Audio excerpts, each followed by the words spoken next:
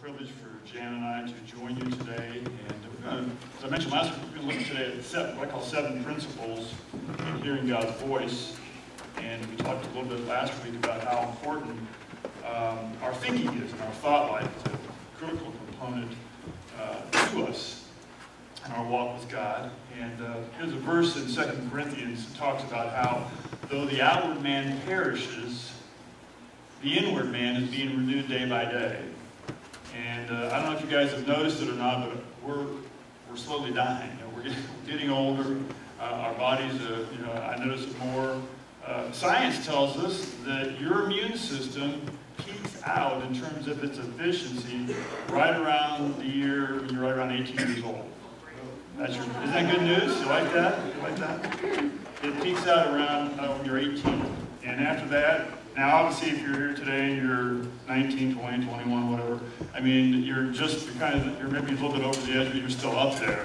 But you see as time goes on, your immune system breaks down, our bodies break down. We notice that, we feel that. It becomes a little more exaggerated, a little more noticeable. Maybe you get in your 40s, and then you really begin to notice it when you're in your 50s. And I can't attest for later on, but I've heard people say once you get past your 50s that it even goes a little more rapidly. But you know what? Even though our bodies are getting older, it's just a part of the curse. You know, this is the way God created Adam and Eve. They were created to live forever. Did you know that? Adam and Eve were supposed to live forever. The Bible says that death entered by sin. If they hadn't sinned, they'd still be living today on earth because everything God did was perfect. It was just, they would be still living today. But because of sin, it allowed death to come in. But one thing, now we can slow down the aging of our bodies. There are certain things we can do. We can take care of ourselves. We can eat more healthy. We can exercise. We can slow it down, but we can't stop it. I mean, there's just nobody on earth today. Probably the oldest person on earth is maybe 120.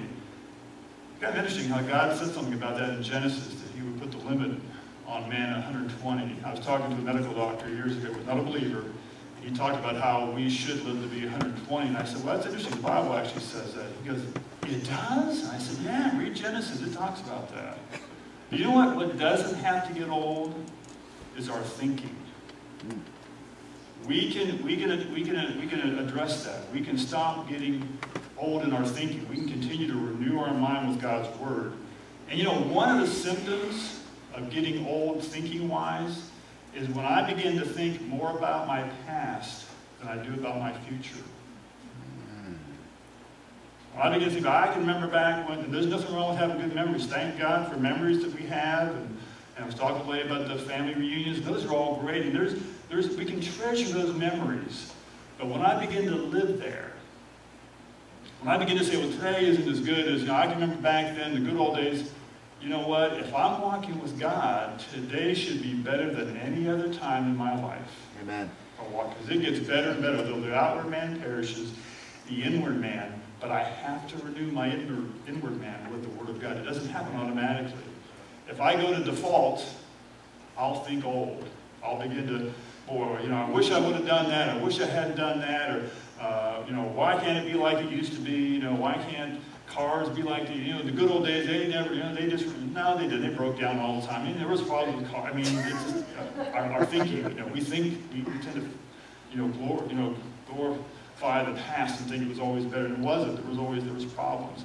But you and I, we don't have to get old in our thinking. We can address that. And I also mentioned last week the story about me being a child in elementary school. The older students that were deaf students, and the fact that they're talking, they talk loud, and it kind of frightened me as a young person because they couldn't hear well. They couldn't. They just couldn't. They were being taught and trained some techniques to do, but when you don't hear well, you don't speak right. And a lot of times we as believers, we don't talk right because I'm not listening to my Heavenly Father. I'm talking like everyone around me. I have relatives in my family that they grew up in the South, and if they were up here talking to me, they would have a whole different accent and lingo than I do. Because we tend to pick up things from people around us. The culture around us affects. We have a certain dialect here living in central Ohio that's a whole lot different than New York. Have you ever been to New York City? Have you ever been to the Bronx? I have. They talk a lot different. Have you ever been down the Deep South? They talk a whole lot different than we do because of the influence of people around them. Who are you and I allowing to influence how I talk? Romans 10:17, a very well-known verse. A lot of you guys know that. At least you'll know it when I say it. Romans 10:17 says, faith comes by hearing, and hearing by the Word of God. So in other words, faith will come into our lives. But you know what? For the majority of my walk with God, I've misread that verse. I have read that faith comes by hearing, and hearing by the Word of God. But really, if I was real honest, I read that faith comes by reading, and by reading the Word of God. It doesn't say that.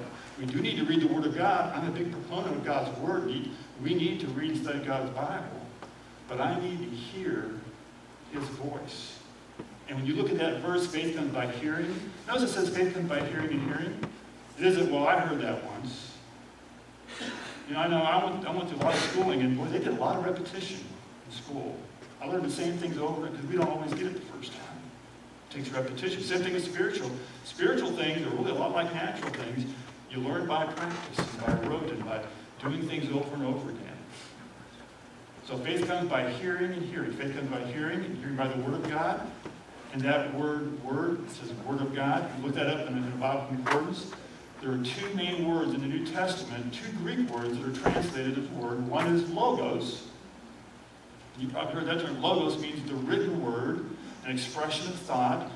You know, these words in here, this is logos. This is the written Word of God. And the other Greek word is rhema. Rhema means the spoken Word of God. When God speaks to us. Sometimes you're reading through the Bible, all of a sudden you're reading this verse, and all of a sudden it's like it's in bold print. It's like God just begins to speak to you about that word. That's a rhema Word of God. When God speaks a word into your life.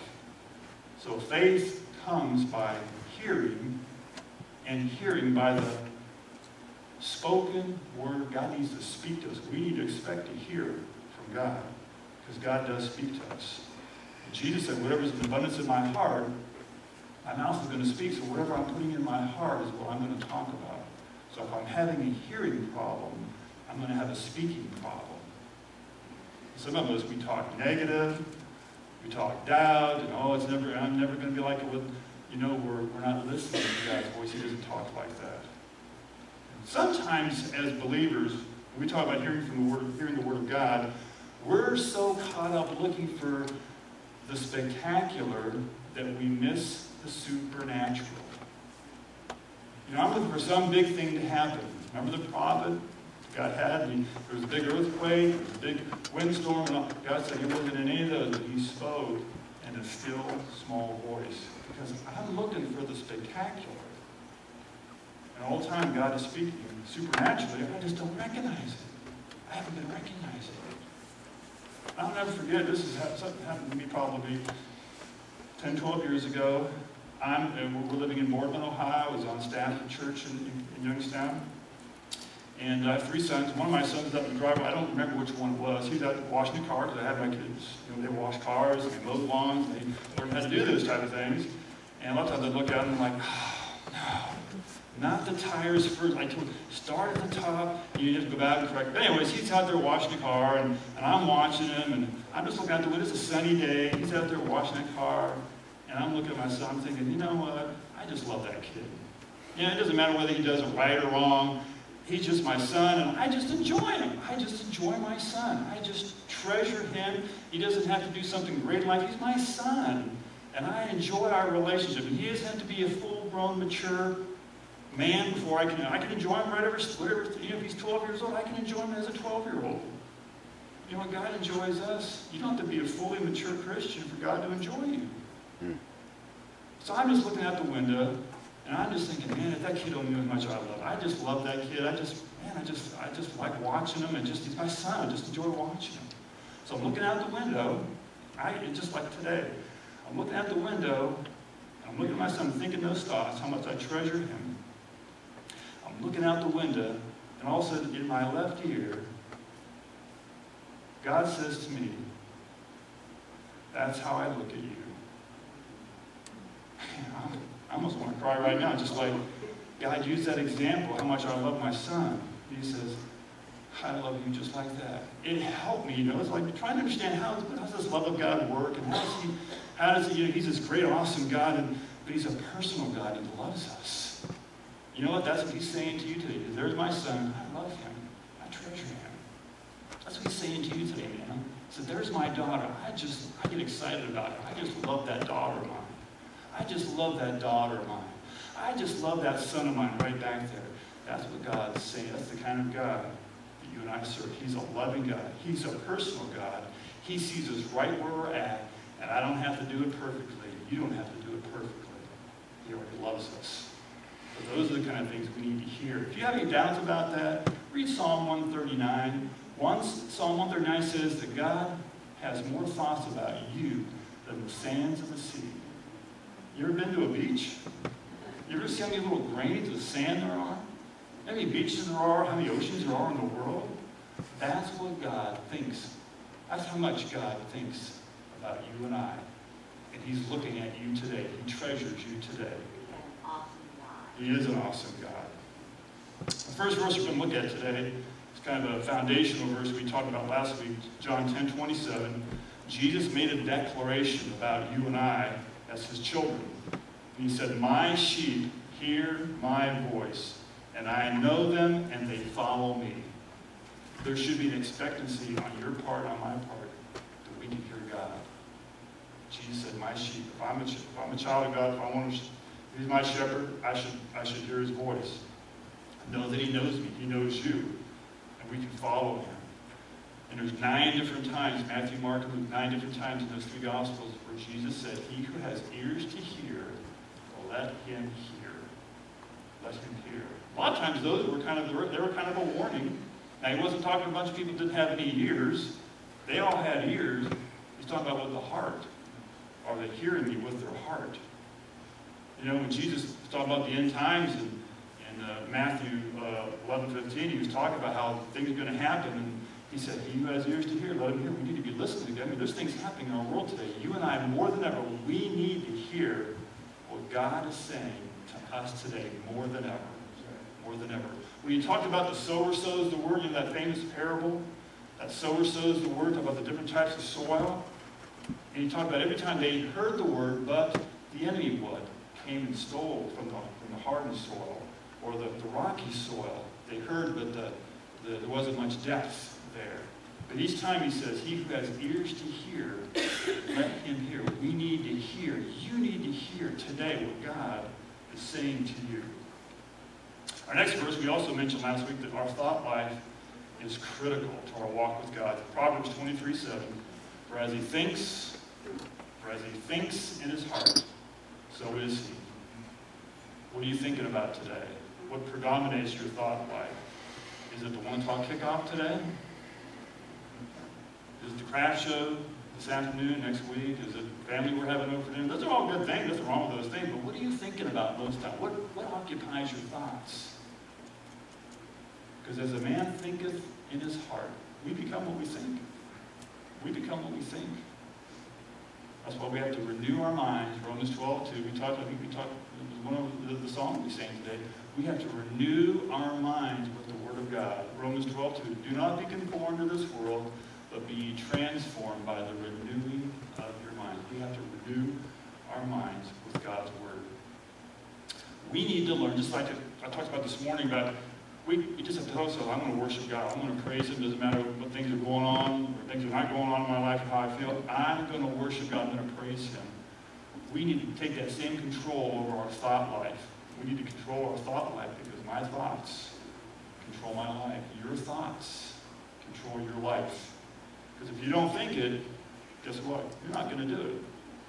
You ever have somebody say to you, why didn't you do this or that? And you go, I haven't thought of it. You ever have that? Well, why didn't you do this? I don't know. I just didn't think about it. Our thoughts are powerful. Our thoughts and our beliefs shape our life. And if you believe something, even if it's not true, if you believe it, it's going to be true for you because you think that's truth. That's why we have to read God's Word. We have to study God's Word. Because all of us have a way of thinking. We were all brought up, and all of us have different family backgrounds, different cultural backgrounds. And we were taught to think a certain way, and I've got to change that when I begin to serve God. Look at this, Proverbs 4:23. I think this actually comes from either the contemporary English or the Living Bible. It says, be careful how you think. Your life is shaped by your thoughts.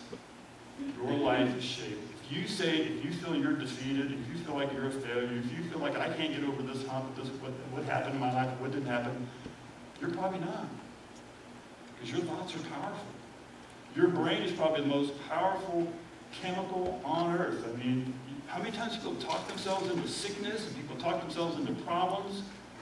Our minds are powerful. You know, we're all without God's help, we're hopeless. You're going to be stuck in that rut. But God's word is, the Bible says, it's living and active, more powerful than anything. It's sharper than any sword. The Word of God, by studying, reading, meditating on God's Word. My mind and your mind is a battleground. There is a war going on. Even right now, some of you are trying to listen today, and you're kind of being, there's something going on. And maybe you've gone back to a memory of something that happened or didn't happen, and it could be a bad memory. There's a tug of war right now. As you're sitting here today, there's a tug of war for you to keep focusing on God and His Word. There's a battle going on. Here's how it says in Romans 7, verses 22 and 23.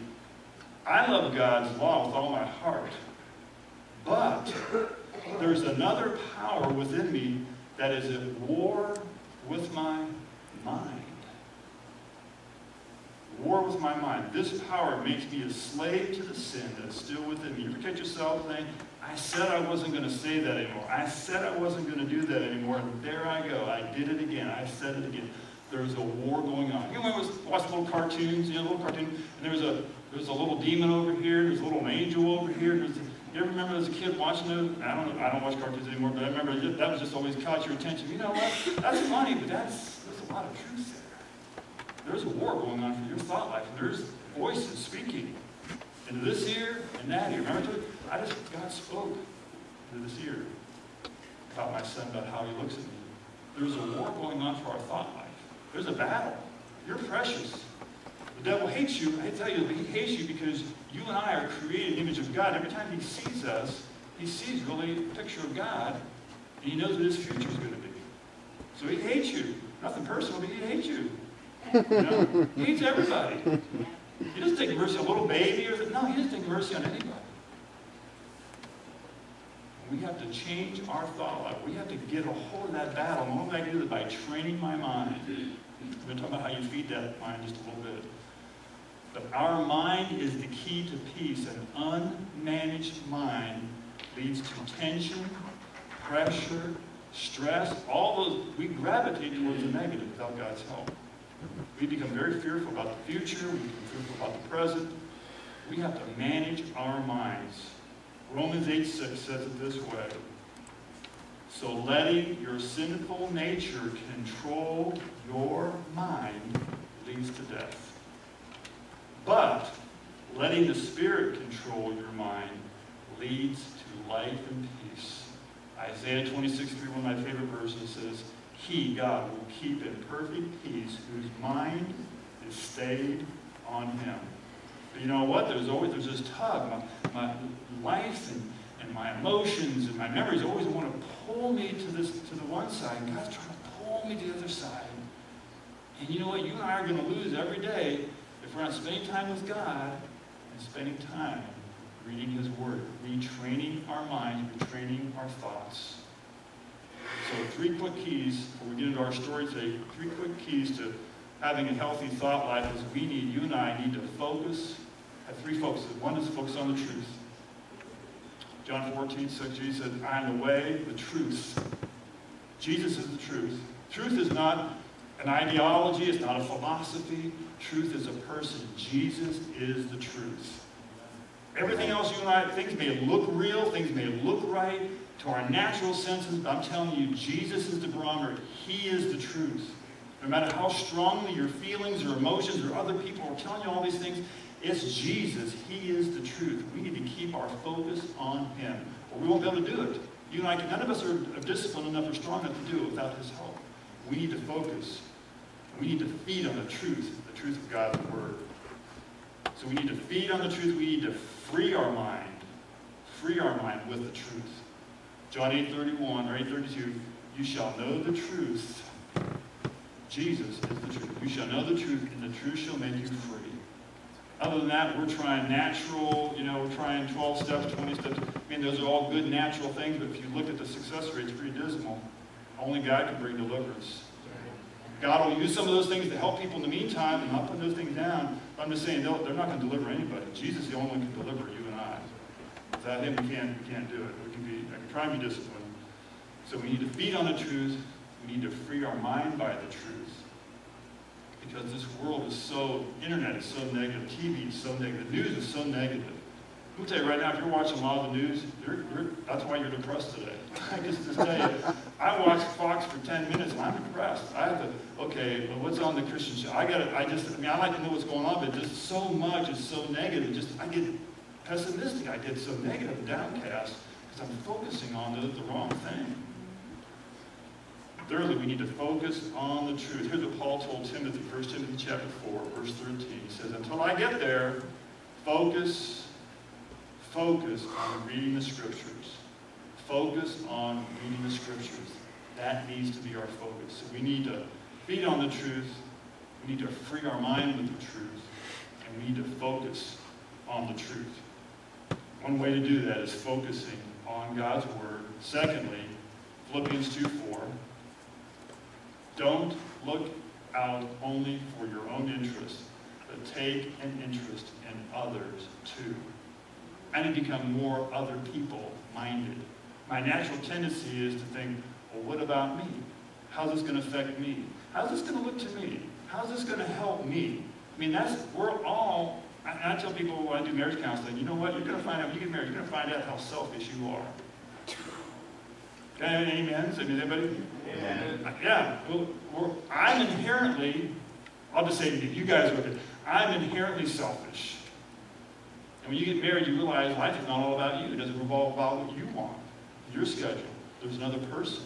Have God kids, it gets worse. How to share it. God doesn't teach you how to help other people. God doesn't teach you how to serve others. So we need to focus on the Word. We need to focus on other people, because I tend to focus.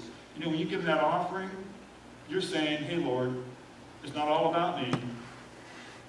And really, if you read the Bible, the tithe belongs to God. I can remember for a number of years, I used to pat myself on the back.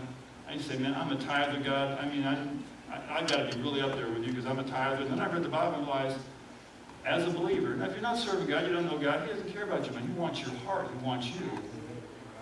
But as a believer, the Bible says the tithe belongs to God. It's not even mine. I'm acknowledging that I'm a steward, that I'm a manager, that He's Lord of heaven and earth. Today could be my last day. If he said, you're done, you're done. The tithe declares that it's His. I'm giving back what's His. It makes me recognize all I have is His.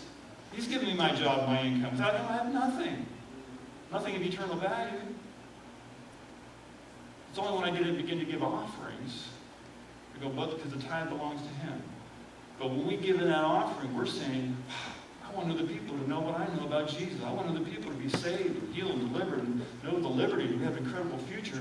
That's why you give in the offering. We honor God. We honor God to reach people. We give to God through the church to reach the world. So thank you for being so generous and so giving in this church. Thirdly, our third focus, we need to focus on the Word. We need to begin to focus on other people, because I tend to be me-focused. Thirdly, Colossians 3:2, think about the things of heaven, not the things of earth. You need to become more eternity-focused. When you realize that God is using this time, this life, He is using this time to prepare you for eternity. Do you realize that? This is all training. This is all equipping. This is going to be over. It could be over the blink of an eyelash. Even if you live to be 200, compared to eternity, that's a joke. Life is so short. This is a time where we are learning, where God is preparing us for what our calling is going to be in eternity. This is like we're going to elementary school or secondary school, whatever. You go to school or you go to college or whatever. It teaches you something to do something in life. This life is preparing us for eternity.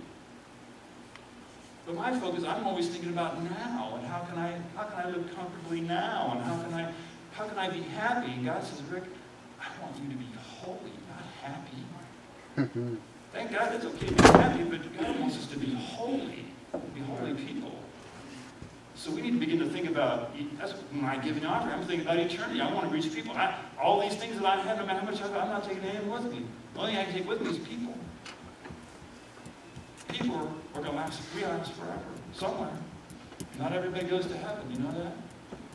It's sobering, not everybody goes to heaven. So we need to focus on eternal things. All right, we're going to end up today with a story in the Bible, true story about Abraham, and I call it 7 Keys. And hopefully you got a little insert in your bulletin. There's going to be some fill in the blanks for you to help you, to keep you focused on the message. But we're going to look at 7 principles in terms of hearing God's voice. The life of Abraham. Abraham's a famous believer. He's called a friend of God. I mean, that's a great testament to call a friend of God. Especially when God calls you that, it's like, whoa, God said that about you. Remember, one word from God can change your life. One word from God. One word from God today can change your life. Give you new direction, new focus, new hope, new purpose. God's speaking today, but we need to set our hearts to hear. Let's just pause for a moment before we get into the story in Genesis. I'd like us to pause to pray again. I don't think you can pray too much. You guys think you can pray too much? I don't think you can, right? Can't over-pray, can we? Because when we pray, we're acknowledging God, that He's Lord. And you know what, really, I like to challenge you with this. When you spend time praying to God, whatever that is, morning, noon, or night, wherever you have time to pray, prayer is really more about me hearing what God is saying than me giving God a bunch of do's and don'ts. God, here's your list today. I want you to bless, I'm glad, help Aunt Edna, and help, my cousin, and bless me in my work. And, it's okay asking God for things. Jesus said we're to ask. He said to ask, seek, and knock. It's okay. But prayer is more about me getting together with God and hearing what He says. Because you know what? Every time Jesus prayed for somebody, they got healed. Every single time, because He heard perfectly. But there were times we went by a whole area with a bunch of sick people and we prayed for one person. Because you know why? Because the Holy Spirit didn't tell them to pray for everybody. He said, pray for that one. So prayer time is more about me hearing what is God saying than me giving God a bunch of do's and don'ts for the day. Well, Father, we just pause again to pray and acknowledge, Lord, the Bible says that you're the one that opens up the ears to hear. Holy Spirit, come. Open up our hearts. Lord, my own feeble way, I pray that you use me to minister your word to people here today. There's people that desperately need to hear from you, God. There's some desperation in the hearts of people today. And God, you are here with us. Open up our ears. Holy Spirit, come and do your work. We love you and thank you, Lord, for the opportunity to continually remind ourselves to put our faith and trust in you. And in Jesus' name we ask all these things. Amen. Genesis chapter 22, verse 1 will start. That's a very famous story. It's about Abraham taking his son to sacrifice him to God. It's one of those perplexing stories like, Abraham, how did you do that? How did he do that? How did he do that? Anyway, Genesis chapter 22, verse 1, pick it up there. It says, sometime later, God tested Abraham's faith. Abraham, God called. Yes, he said, here I am. Your first fill the blank there. We are tested. We are tested by how we respond to God's voice. I've done a lot of schooling in my life, a lot of school past high school, and taken a lot of tests. And you know what? When we took tests in school, the test was really for the teacher to find out if we knew the material. That's what it was. I've taught you all this, now let's take a test, see if you can learn it. When God gives you and I a test, the test isn't for God. He already knows. He knows what I know. He knows what I don't know. God is omnipresent. He's omnipotent. He's omniscient. He knows everything. He's everywhere. He's all-powerful. The test isn't for God. It's for you. It's for me. The test is, I find out. You ever get in a situation you say, I can't believe I said that. I can't believe I did that. I can't believe I didn't do that. we get surprised at how we respond sometimes, because when the pressure's on, I might think I'm Joe Holy, Joe Christian, but when the pressure's on, I realize, wow, I didn't do so well. Maybe I'm not as mature as I thought I was. So we're tested how we respond to God's voice. And a test, when God gives it, something that reveals our character. You know, will we do what God asks us to do? Some of us here today are probably a little stymied in our walk with God, and we want to hear from God, but you know what? The last thing God told you to do, you didn't do it. And He's probably going to remind some people today that, hey, do you remember when I spoke to you about doing this? Or maybe not doing that anymore? He's probably not going to speak to us again until I do the first thing. Why would He give me more responsibility if I didn't do the first thing He told me? Continue on in verse 2, Genesis 22, verse 2. Here's what God says, take your son, your only son, yes, Isaac, whom you love so much. How about you? Is there something in your life that you love so much? You love it more than you love God? You know what God does when I have something in my life like that? He begins to put His finger on that thing. He says, I want that. Because God's greedy? No. Just because God needs it? No. But He knows if He allows that to stay in my life, God won't be first. It's going to eventually hurt me. It could be a person. It can be a job, career, hobby. It could be money. But anything I put before God, if I'm seeking after God, eventually He's going to put His finger on that. He's telling Abraham, take your son who you love so much.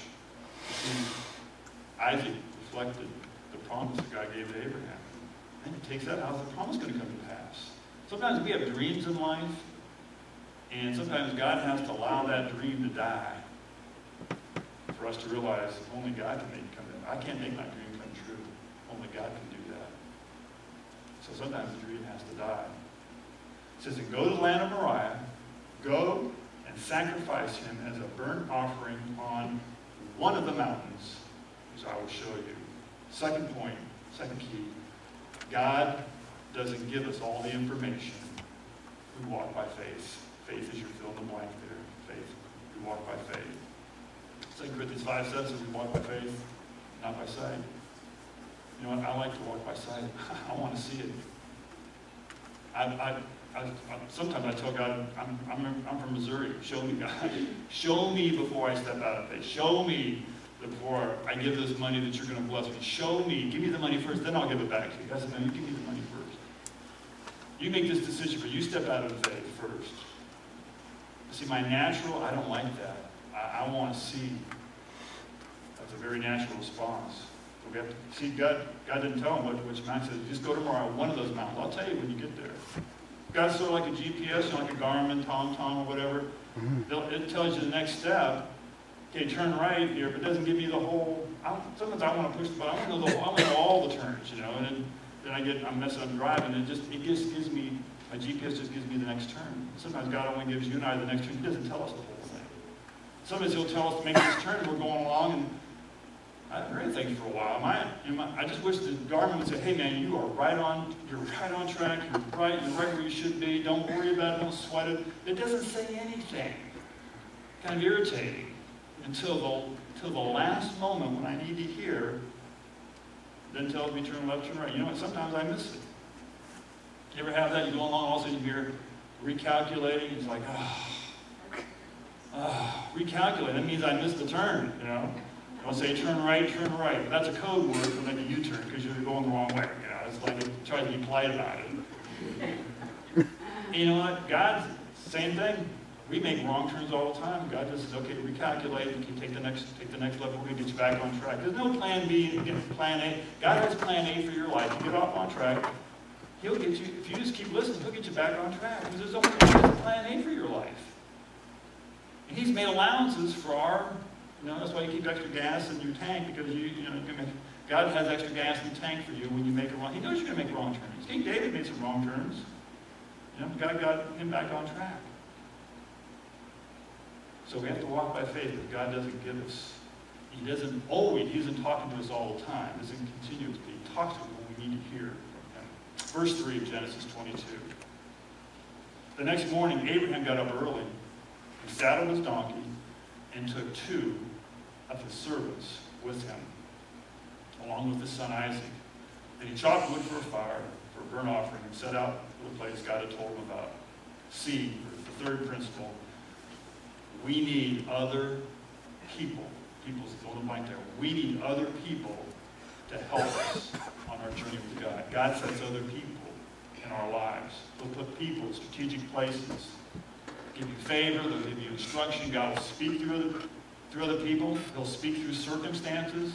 God is not limited to a voice in my mind. That's the predominant way, spontaneous stuff, that's the predominant way that God will speak to you and I. But that's not the only way. I can be reading the Word, I can get a phone call from somebody, I can be at Walmart and someone comes up and says something. God can use people to help us. And He'll put people in our lives to help us. And sometimes we get so focused on the destination and on the trip, and we forget it's the journey, it's the walk with God where He's trying to teach us things and show us things. But I'm so consumed, I'm kind of a goal person. I'm always, got to get there. I got to get, and I don't sometimes stop and smell the roses along the way. You got to enjoy life, enjoy the journey, enjoy what God's teaching you along the way.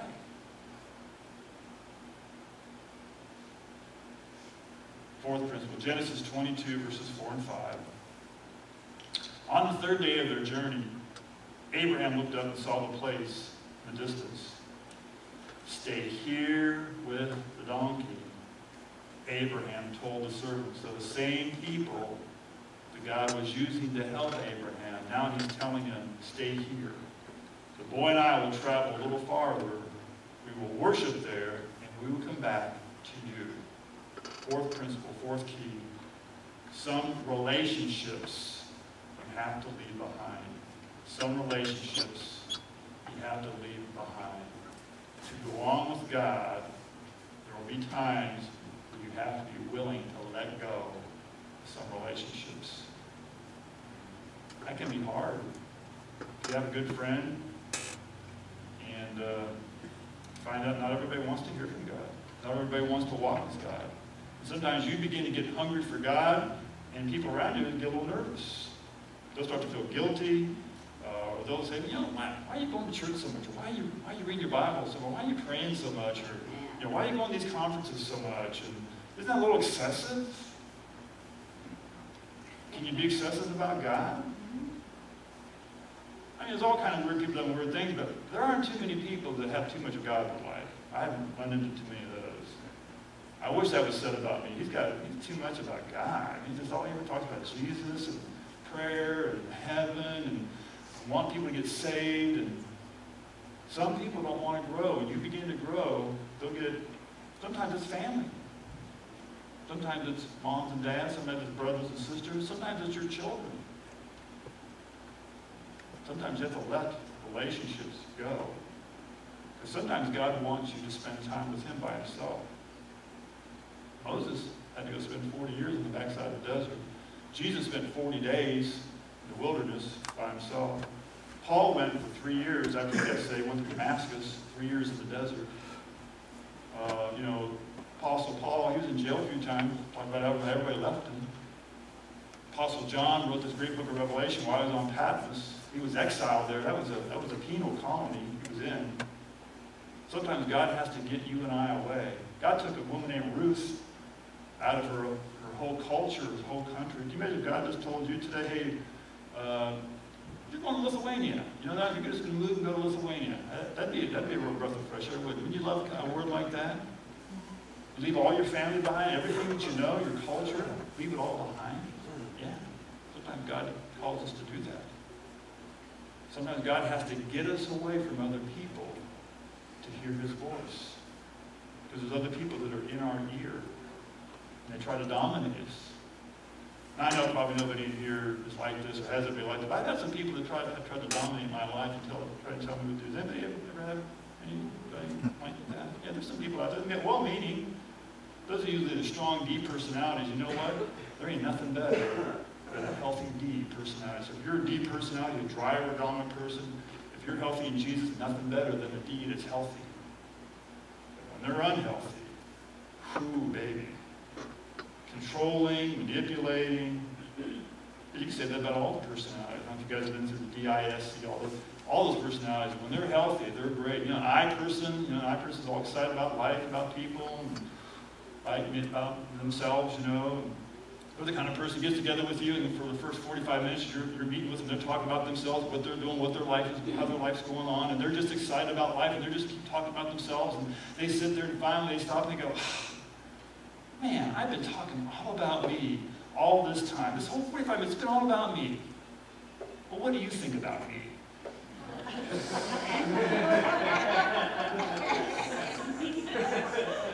Oh, yeah. Know somebody like that? Maybe some of us are like that. It's okay. That's a great personality. The eye. We need help. We need to be a healthy eyes. We need people that are life of the party. We need those kind of people to stir things up. But if they're unhealthy, it's all about them all the time. And pretty soon you think, next time they call you up and go, I'm not doing lunch for the next 3 years. Okay, I'm fasting lunch, so I can't get together. Fifth principle, Genesis 22, verses 6 through 8. So Abraham placed the wood for the burnt offering on Isaac's shoulders, while he himself carried the fire and the knife. And the two of them walked on together. Isaac turned to Abraham and said, Father? Yes, my son, Abraham replied. We have the fire and the wood, the boy said, but where is the sheep for the burnt offering? Verse 8, God will provide a sheep for the burnt offering, my son. Abraham answered, and they both walked on together. Fifth principle, God makes provision. God makes provision even when we don't see it. Sometimes God allows circumstances, difficulties. There are some of you here today, you're going through a crisis. It could be with your health, it could be with a family member, it could be with your spouse. There's some kind of crisis going on. Maybe people around you know about it, they're praying about it. Maybe you've never shared this situation with someone. You're facing a personal crisis in your life. God is using that to drive you to himself. Again, God's a good God. God's a loving God. But he knows exactly what we need. And I tend to want to be comfortable and secure. You know how much our country spends on security? For 9/11, you know how much money we're spending on, because our culture values security. And I don't like being insecure. I don't like being whatever. But boy, we value as people. I want to know. I want to be safe. I want to be secure all the time. Sometimes God says, you got to trust me. I think times are coming for our nation. We're going to have to learn to rely upon God. Our government can only do so much. We've got to rely upon God. So God allows difficulties or problems to make us dependent, to make us develop that inner ear to hear, what is God saying to me? Next verse, Genesis chapter 22, verses 9 through 11. When they arrived at the place where God had told them to go, Abraham built an altar and arranged wood on it. Then he tied his son Isaac, laid him on the altar on top of the wood. And Abraham picked up the knife to kill his son as a sacrifice. At that moment, the angel of the Lord called him from heaven, Abraham, Abraham. Yes, Abraham replied, here I am. Sixth principle, we need to know what God is saying to us now. Now. We have to constantly, continually be listening for God's voice. Abraham had heard God correctly. But what is God saying now? Some of us are doing something that God told us 5 years ago, 10 years ago, 20 years ago. And you heard and it was right on. But what is he saying today? What is he saying today? He wants us to be continually listening for his voice.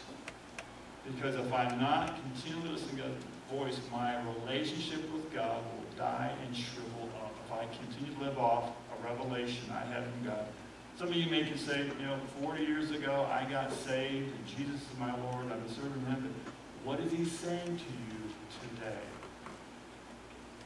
Christians shrivel up and die in their relationship with God. Churches shrivel up and die with their relationship with God. Denominations shrivel up. Go look at Europe. Lots of pretty empty cathedrals. Things that God did hundreds of years ago. But it became religion, it became organized religion. There's no perfect denomination, there's no perfect church, there's no perfect Christian.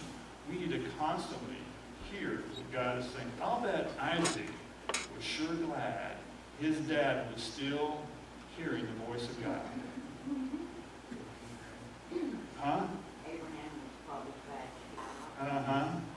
He's probably saying, I'm glad I heard that. Mm-hmm. We need a fresh, what's God saying to you today?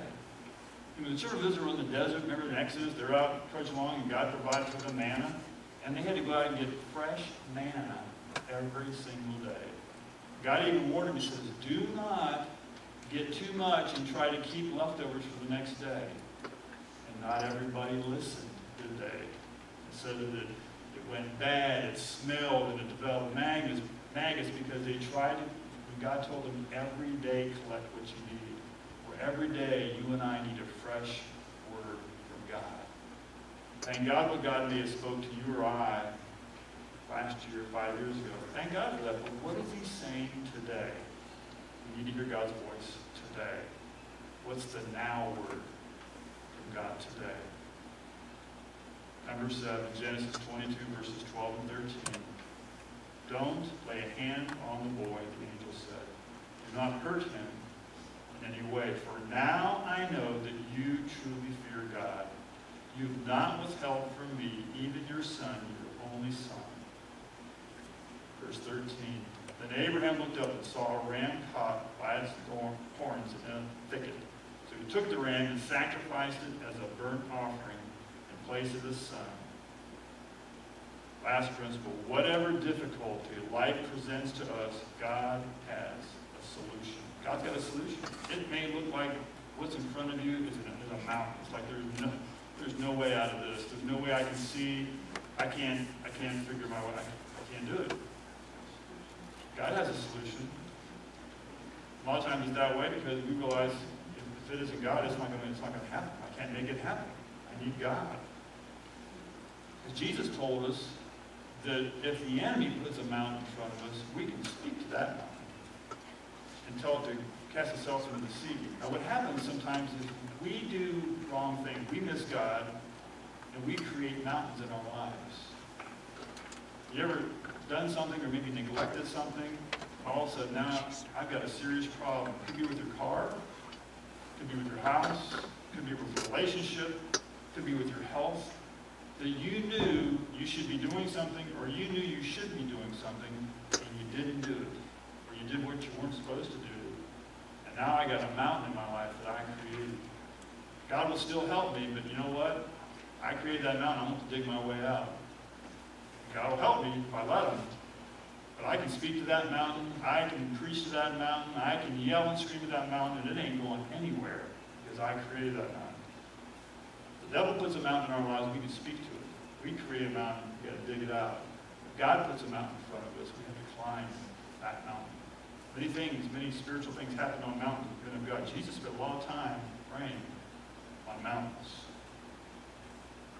A lot of time praying on mountains. But you know what? While Abraham was climbing up one side of this mountain with a terrible problem in the back of his mind, God was already sending that ram up the other side. He was already making provision for him. He already had a solution to the problem. Sometimes you and I get shocked when things happen in our lives. We're just, I didn't see that coming. I just can't believe that happened. And nothing surprises God. Isn't that good news? Nothing will ever catch God off guard. He'll never say, wow, even I missed that one. No, he'll never say that. He sees it and he's made provision if we'll turn to him. Put our trust in him. Today we're going to close with prayer, and I think there's some people here today that God is challenging you with some of your old thinking, that we need to change the way we think. about God, about our lives, about our calling.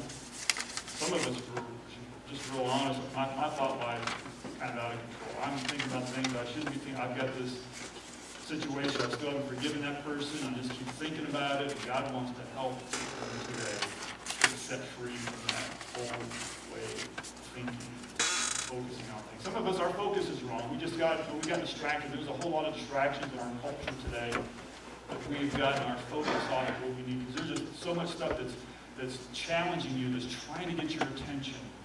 You know, our TVs and internets and our phones and everything, there's a constant battle in our lives. You know, advertisements and sell. They're just always, everybody's trying to get our focus on the wrong thing. And some of us today probably have some wrong relationships. We have some people in our lives that we're allowing to speak into our lives, and they don't have our best interest at heart. God's telling you to walk away from that relationship. You know, some of you may be parents, or maybe your daughter's got a boyfriend, and you're thinking, he is not the right one, that's not a good, Some of you may have a son, he's hanging around a young lady, and she's just a bad influence, she's just whatever. But there's sometimes we have to get rid of some wrong relationships. Some of us, we just need to develop our faith. Faith comes by hearing, and hearing by the Word of God. Remember, hearing, we have to hear God's Word. Well, I'd like to pray for anyone that Jan's going to play on the piano. I'm going for a time to pray, but I also feel like today, specifically, I felt like God said today that I am to pray with the sick. You've got some type of a physical situation going on in your body. You may say, you know, I've been praying about that for years. I've had so many people pray for me, and I know. But he may be saying today is the day. He may be saying today, I want you to get prayer, and I'm going to touch your life. And to remind you that when healing comes, typically, when we pray in faith for healing, healing is a process. We love it when we get prayed for, we pray for somebody, and they get the healing right away. And really, the Bible calls that's a miracle. Thank God for that. I'll take the miracles too. But healing is a process. You know, Jesus prayed for people, prayed for the lepers, and it said as they went, they were healed. There's a blind guy, and he put mud on him and told him, go wash. Why didn't Jesus just do this? Hey, eyes come out, pop out. He could do that. But there was a process there. So I want to give an opportunity. I just want to be obedient. I like to pray. I have some anointing. I'm going to anoint. The Bible says, to call the elders and anoint with oil. God heals that way. God says these signs will follow those that believe. They'll lay hands on the sick, and they will recover immediately. Does it say it that way? No, it just says they'll recover, right? So if you have a physical condition today, I'd like to pray for you, and we're just going to agree that God's going to hear the prayer, and that the healing, and if it comes right now, you and I will dance around the auditorium together. I don't have any problem with that, but healing is a process, and we're going to believe for healing. So would you stand with me as we prepare to dismiss? If there's anything here today that I talked about that you want someone to agree with you about your thought life, about your future, about maybe a relationship that's hindering you, I'd like to pray in agreement with you. And also, if there's anyone today, you have a physical need you would like to be prayed for. I just feel like there's many times the Bible says the presence of the Lord is there to heal. And so we're just going to obey God's word. So I'm just going to invite you to come forward. We're going to pray in faith. We're just going to believe God that He's here, that He cares. Thank you, Jesus.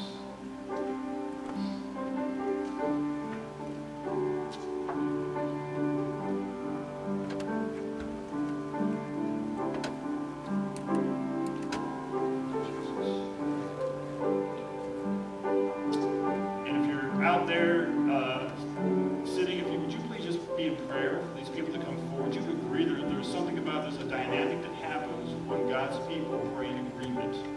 So please don't just check out because maybe you feel like God told you to come up here. It's not too late. If you feel like God's speaking to you about a situation, by all means, come on, I got plenty of oil, and we're gonna pray. We're gonna trust God. We're gonna believe God to do some great things today. Thank you, Lord Jesus.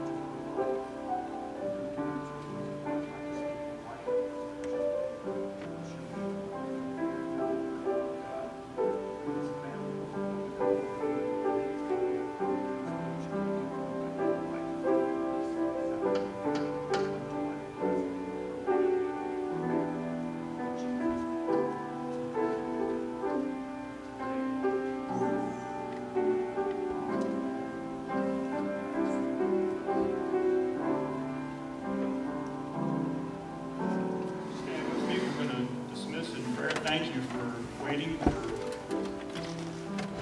with us, officers, real people with real deeds. And God is good. All the time. Man, you guys are well trained. I like that. I like that. You have to look and wait. You guys are going to that. So let's pray. We're going to walk out of here in faith today. God's just, I believe He's just renewing visions, callings, purposes. That we're a people, you're a people of destiny. God has destined you to do great things. God's not a respecter of persons, but He is a respecter of faith. We need to be people of faith. We need to feed our faith and starve our doubts. And as I shared with one person, I can have doubt in my head and faith in my heart. Don't ever allow the enemy to tell you, to say, oh, see, you're doubting. You can't have the promises of God. That's a lie of the enemy. We're human. We have our doubts. It's okay. But when you get those doubts, say, wait a minute, Lord Jesus, here, is this thought from you? I don't think so, but here, I'm giving this to you. I'm bringing every thought captive to the obedience of Christ. Jesus, teach me how to think your thoughts. And I just say no to the devil. There's a real devil. I mean, that's not real popular today in our culture, but there is a real devil who's come to kill, steal, and destroy. Do you know that? But Jesus has come that we might have life, have it abundantly. Let's purpose today. We're going to be a people of abundance in Jesus. Not about making me more comfortable or me more whatever. It's all about Him in my life, focusing on Jesus. Because God wants to use every one of you. There's other people out there that need to know what you know. Where you work, where you live, your neighborhood, your family. Family's a tough one, but to your family, there's people that need Jesus. And God will give us favor. We need favor. So let's pray in faith as we close today. God, thank you for this glorious day. Lord, we just right now thank you for answering our prayers. I just thank you for how you touched all these lives with people that came up. I know there's people sitting there that you spoke to them today, and there's a change. There's a change in their thinking. There's a change in their direction. There's a change in their heart. And God, we just say more. More of you. More of your love. God's perfect love casts out all fear. So fear has to leave in Jesus' name. And Lord, thank you for hearing our prayers. Thank you for your presence in our lives. And Lord, stir up the gifts and the callings of God in every person here today. Let them walk out of here today with a fresh confidence, knowing that God is with them and God is for them, and you love them tremendously. And they can love other people. We can love other people with your love. Thank you, Lord, for the opportunity to put our faith and trust in you. And we just want, Jesus, we want to lift you up in all that we say and do. And we pray and we ask these things, Lord, in your great name. Amen. Amen. God bless you.